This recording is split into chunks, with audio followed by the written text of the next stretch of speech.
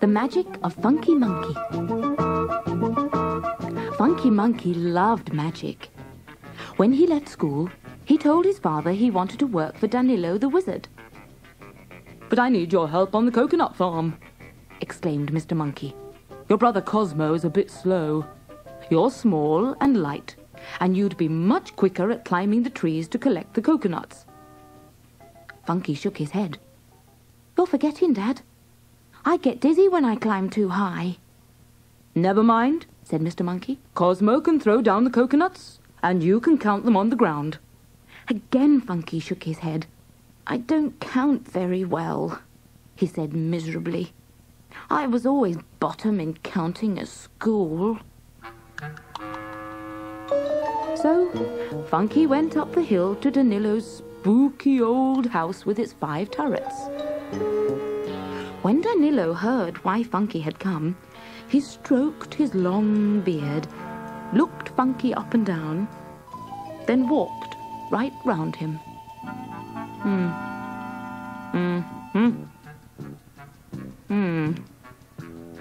"I've never had a monkey working for me," he said.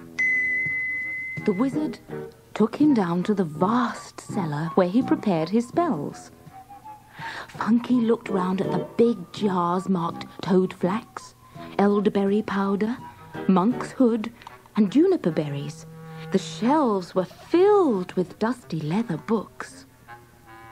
The workbench in the middle of the cellar was cluttered by bowls, spoons of all sizes, and some big brass weighing scales.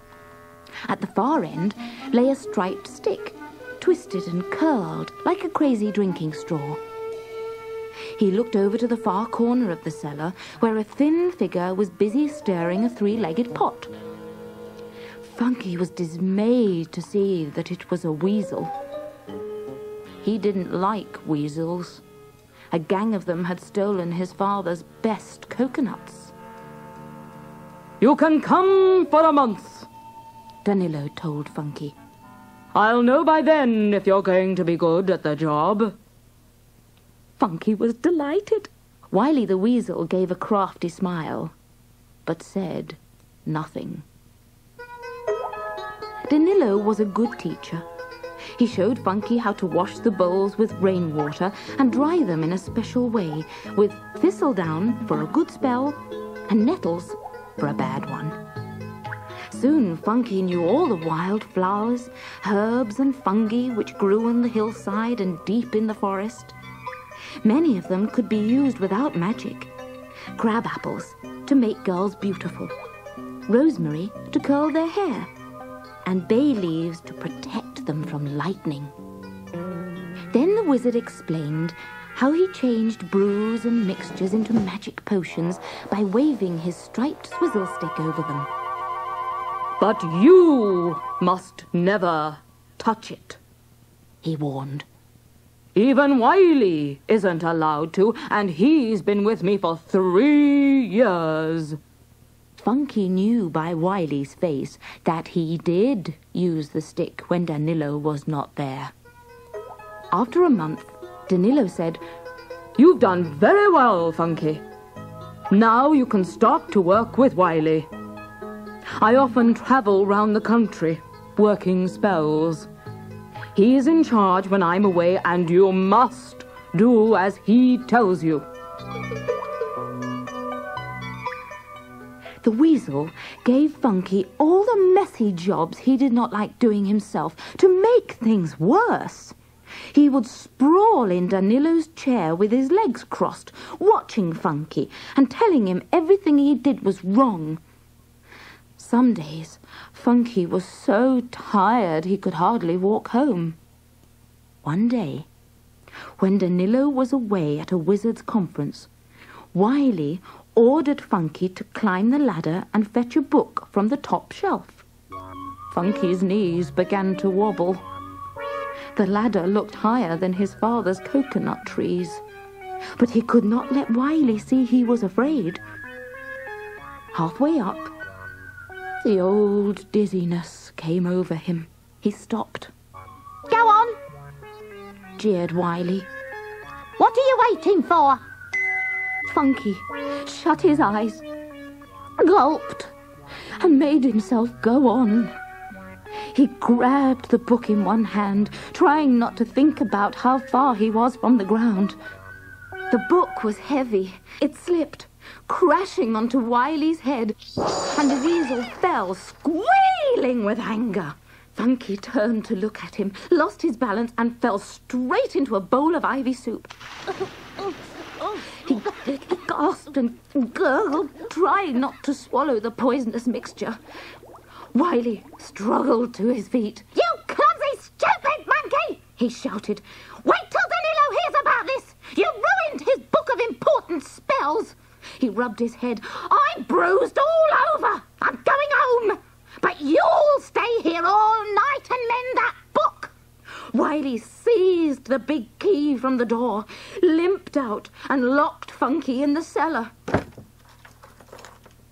Trying not to feel frightened, Funky groped for a candle and lit it. Then he washed off the sticky mixture and dried himself.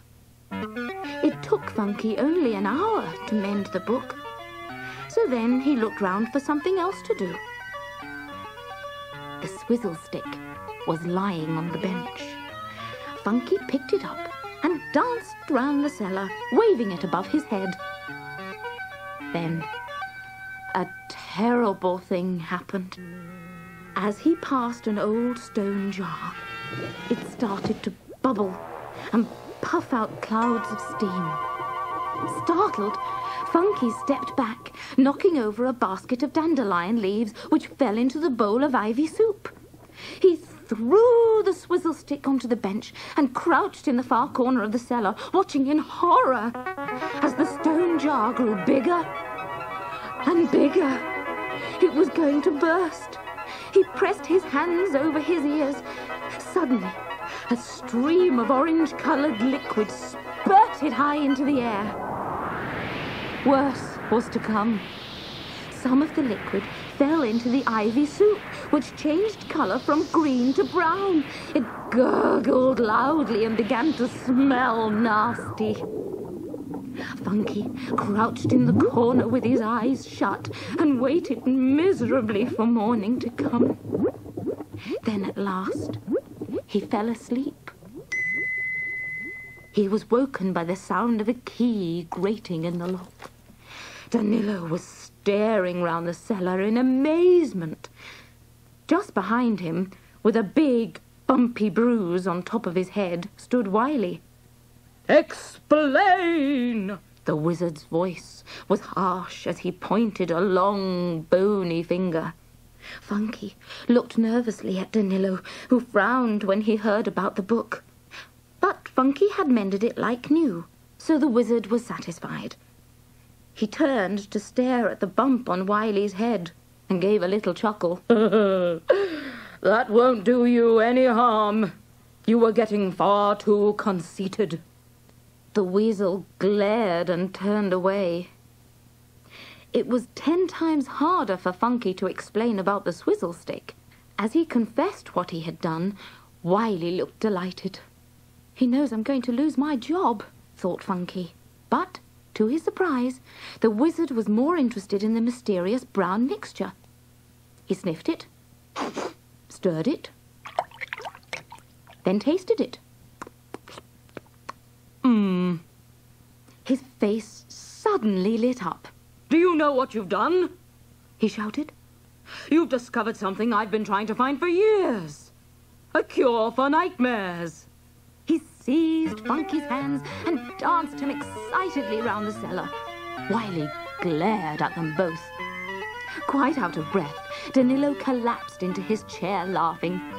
Oh, you clever monkey. Now, tell me exactly what you did and how many twirls of the swizzle stick you made. We must get it all written down at once. I've had hundreds of orders for this one. We're going to be really busy for the next few weeks. Wiley, fetch a pencil.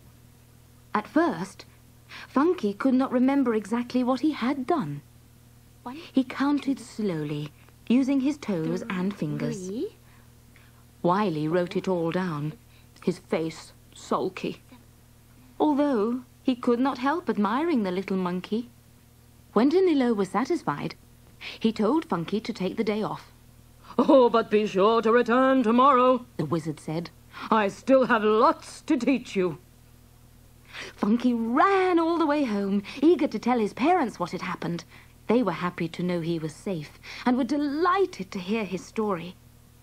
Well, Said Mr. Monkey. I can see that Cosmo and I will have to run the farm without you, now that you are a real wizard. Then they all sat down to a wonderful feast of bananas and coconuts to celebrate Funky's new life of magic.